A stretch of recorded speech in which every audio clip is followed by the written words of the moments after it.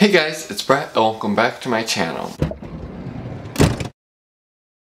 So, it is homecoming season in high schools, at least in my area. My favorite teacher suggested I make a video about all the awkward proposals. Her idea was more for like prom, but I decided that it would also work for homecoming, so why not have both? Alright, number one, we have the awkward, cheesy rhyme that everybody sells for, you know, that you can just find on like the first image on Google Images for homecoming. I may not be great, but will you be my date? Hoko. That's another thing. Lots of people just say Hoko. Number two, we have the volleyball players. Either a volleyball player asking someone else or someone asking a volleyball player. Either way, this works. We both know our friends set this up, but I'd love to bump at homecoming with you as my match. Number three, we have the candy sign. Now, you might be a little confused, but you know what I'm talking about if you really think about it. And make it look like they did a lot of effort so that you feel like you have to say yes, even though these are also all over Google Images. Blah blah blah, Snickers, blah blah blah, to some M&Ms, blah blah blah.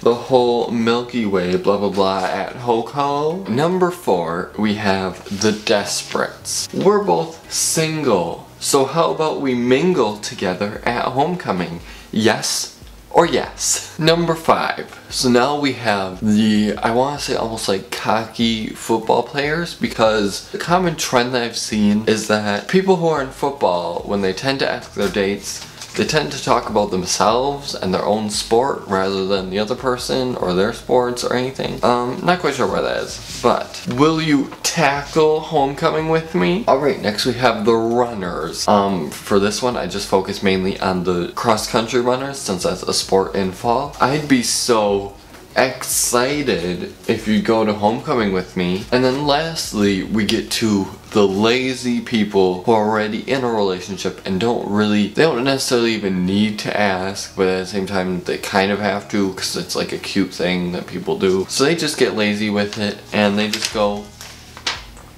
Hoko, yes or no, even though there's no option.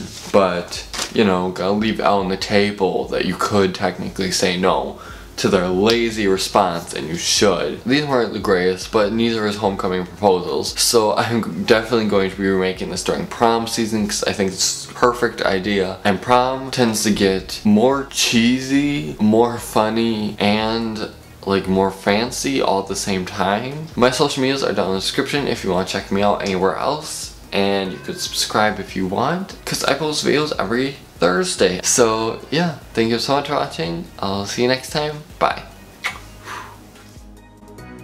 Cause hi Dash, I am the quarterback. Will you be my receiver? Oh, that one sounds too dirty. I can't include that. Did I spell tackle right? Tackle. T-A. I might have spelled that wrong. So cute. Who got the power?